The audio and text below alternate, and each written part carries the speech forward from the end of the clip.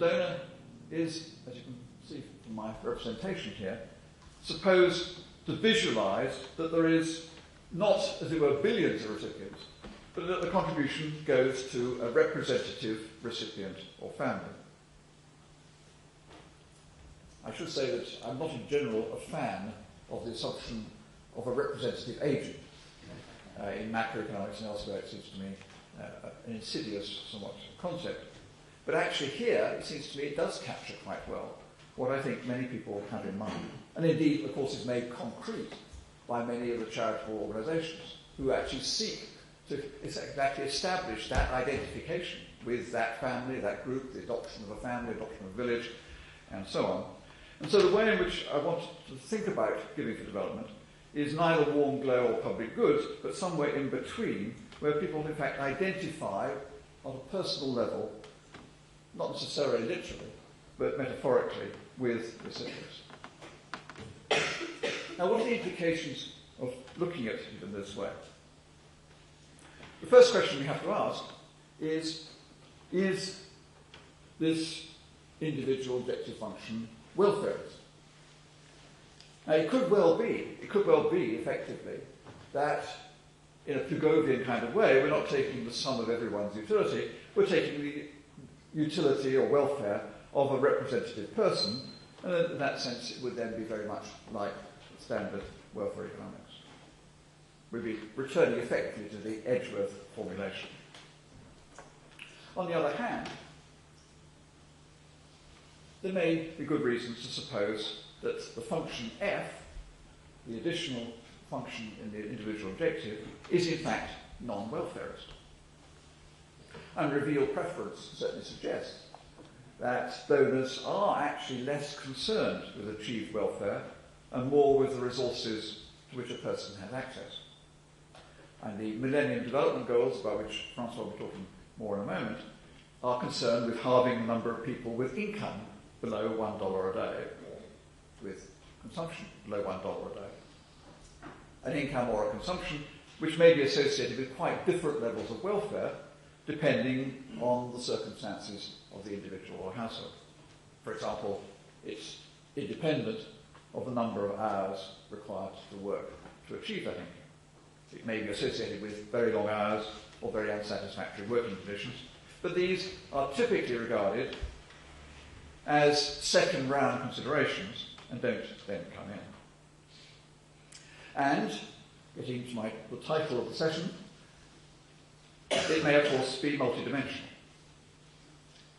That is, the concerns that individuals express may well be famine, may well be medical emergencies, they may be with education, they may essentially have a multidimensional scorecard. Of course, I want to make this point here, before I get to the social decisions. Of course, for an individual, in explaining their giving, we can't have partial orderings. We have to actually have some way of weighting these different dimensions. The individual decides to give the money to Save the Children, or to give it to Water Aid, or to give it to, that is, or some combination. That is, clearly in this case, we actually have to have a decision rule, not just an incomplete ordering, for the individual behavioural decision. Finally, I should just note that, of course, this individual may have read the works of Amartya Sen and be concerned with capabilities. But I'll come back to that in a moment. Now, how from this do we move to a social objective? A social objective which, to sketch some of the reasons, we need it for the narrow reason of my particular case study of deciding, for example, how to treat individual giving, issues about, for example, tax relief or degree of subsidy or co-sponsorship that the government might provide to individual giving. I think it will be an increasing public policy issue in time to come. It will also very relevant to issues about determining the levels of ODA and more generally in terms of the kinds of aspirations that we looked at. And in forming this social welfare function, as I said earlier, we need to ask ourselves how, in fact, we combine the two elements representing the different ingredients in the individual's objective. Now, some people say, just you are. Why? In one case, it's very straightforward. If the other term turned out to be not a positive but a negative set of feelings towards the rest of the population, or towards people perceiving it, then I think we have little hesitation saying we should not take that into account. This was something discussed many, many years ago by Sir Dennis Robertson, who dismissed this quite vigorously. He was concerned about the fact that the existence of envy might make it impossible to say social welfare had increased, even if everyone had more of everything. And he said, probably now in politically incorrect terms, he said, we should call in the Archbishop of Canterbury to smack people over the head if they're stupid enough to allow increased happiness to be eroded by the gnawings of the green-eyed monster of jealousy. That seems, I think, fairly reasonable to me. But there are also those who say we should ignore F if the feelings are positive. In his recent discussion of warm glow preferences for giving for public goods, Peter Diamond said, the fact that warm glow improves the description of individual behaviour does not necessarily imply that social welfare should be defined including warm glow. Now, in part that's concerned with warm glow not being concerned with outcomes, and that's a perfectly reasonable point. But he also says, even in terms of outcomes, even if the objective is formulated not as simply the act of giving, but as in terms of the benefit to the recipients, he says that the inclusion of warm glow preferences calls for using resources to give people warm glows. Somehow this does not seem like a good use of resources.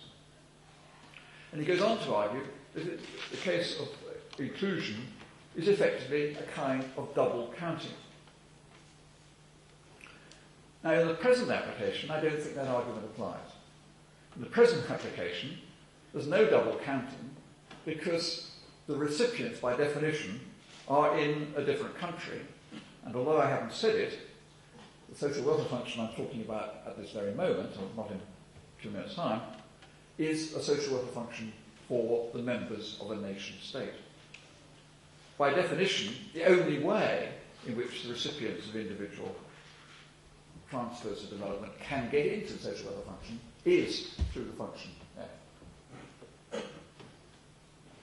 So it seems to me that certainly, in the case of giving for development, if not more generally, I don't think we can dismiss, when forming social judgments, the concerns expressed by individuals.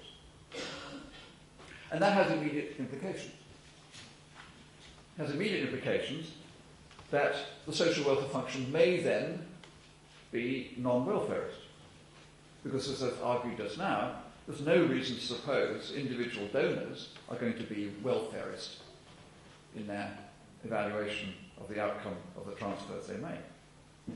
So it may well mean that in the simplest form, we would incorporate into an otherwise welfarist social welfare function, say, a measure of the extent of the representative, say, poverty gap amongst recipients of transfers in this kind. And, more fundamentally, of course, if we're adopting a non-welfarist position as individuals in deciding our transfers, if, for example, something I mentioned in passing, we were persuaded by Amartya Sen that we should be concerned with capabilities, is it then not a little odd, as it were, for us socially to be forming our judgments on a different basis? That is, if individuals, by revealed preference, are effectively looking at the impact on the capabilities and functionings of individuals, shouldn't then the social judgment, not just of F, as it were, but also of the small u, reflect that point of view? And so, as I said at the beginning, this is in part a way to smuggle back radical change into welfare economics via the back door. But of course, it is the back door, and you may object to a small amount of transfer small sums of money, £25 a year, changing the way in which we view the whole of society. But it is, as I said at the beginning, one of the few ways in which we actually do provide information about how we view these issues. Now, my last 5 minutes I'd like to devote to going beyond the national social welfare function to issues of global justice.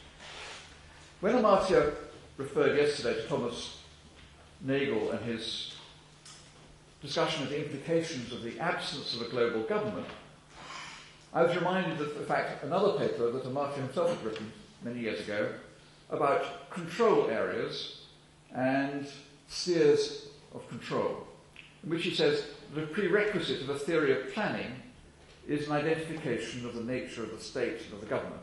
The reference to planning makes it clear this wasn't yesterday.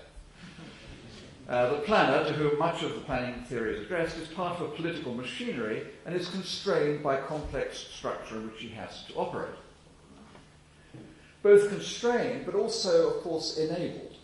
And that, in a sense, is one way of putting the Nagel point, that in the absence of the global government, clearly our ability, our capacity to carry out these changes is clearly very severely limited.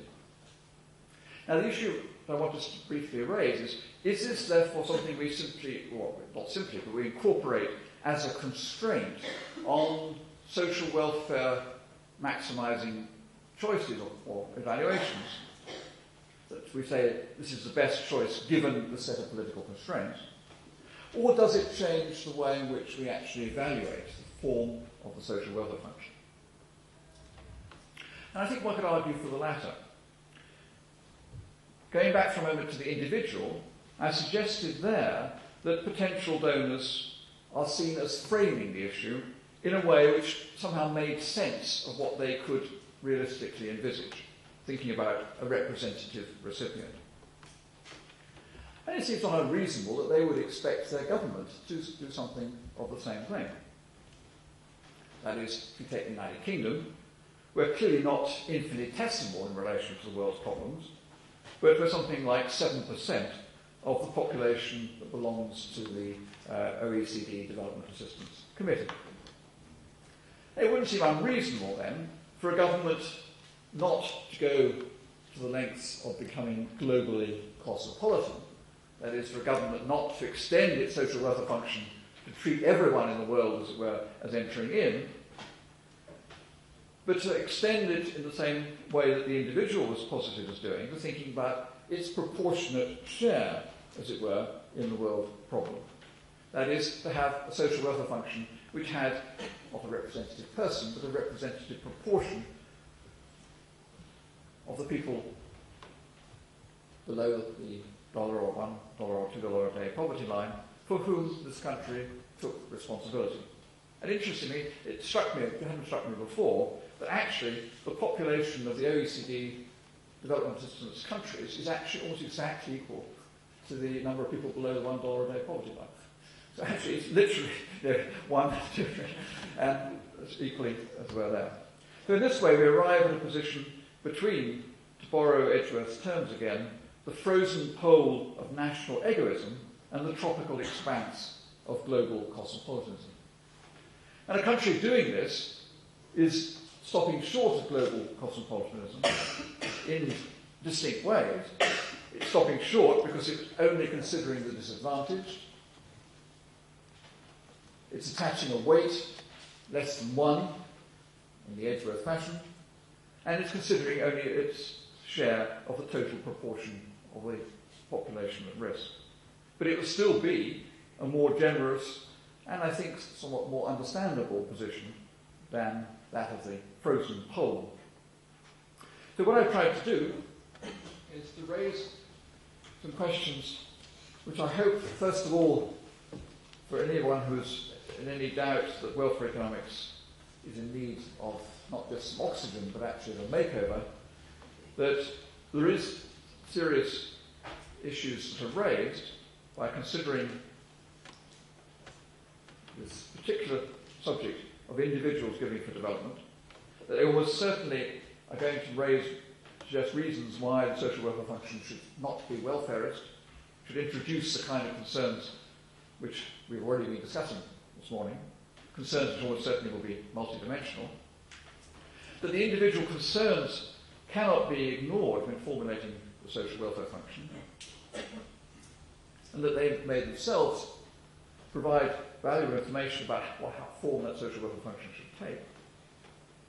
And that finally, the concept of a representative recipient may have some parallel at the level of national social welfare, which certainly, for me at least, provides one way of resolving a problem that has worried me for many, many years about the fact that patently countries do not act as global cosmopolitans, nor indeed is it necessarily reasonable to expect them to do so, but that we do need some basis on which to form policy and to carry out the kind of evaluations which OPHI and many others in which will be engaged.